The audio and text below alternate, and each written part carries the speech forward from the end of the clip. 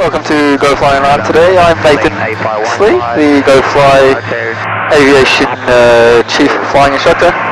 So we're going to have a look at the correct transponder codes that you should be setting on your transponder for one, emergency procedures, and the other one, just general flying.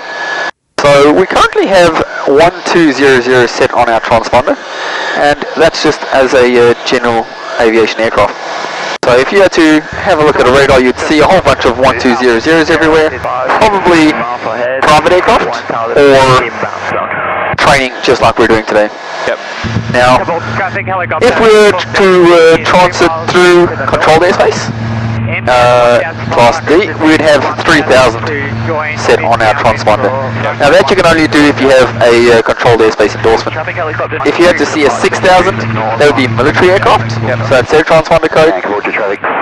And then from there, we've got our emergency transponder codes.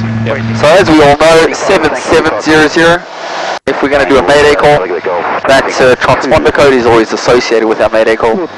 So you're in a life-threatening situation. You have 7600. So if we had to lose our radios, we have no radios whatsoever. We're going to set 7600 on our transponder. Brisbane Centre will know those guys have radio issues. So for example, if we're in controlled airspace, if we set that, they would know they're not going to get hold of us. The 7500 is unauthorized sort of access for the aircraft. So let's say you had a passenger and for whatever reason they decided that they were going to take control of the aircraft. They're not legally allowed to. They probably wouldn't know what the heck the transponder is. You could set 7500 and then Brisbane Centre would actually know that is unauthorized control, or a hijack situation or some sort of that. An easy way to remember it, and this is when I was training, a nice sort of mnemonic to remember, or a rhyme to remember. 7-5, stay alive. 7-6, need a fix. And 7-7, go to heaven, because you're in trouble, you're in distress. 7-6, need a fix, your radio's not working. Nice easy way to remember that. 7-5, stay alive. Someone's trying to hijack the plane or unlawful interference of your aircraft, and you're going to probably want some assistance when landing, wherever you're landing, and it might be the assistance of the law, so police or something like that. Once you have those transponder codes memorized, you can operate your transponder quite accurately and accordingly for any situation. I've never actually had to change my transponder code to an emergency code. I don't ever want to. But if time arises, I will be using those, and I'll know them.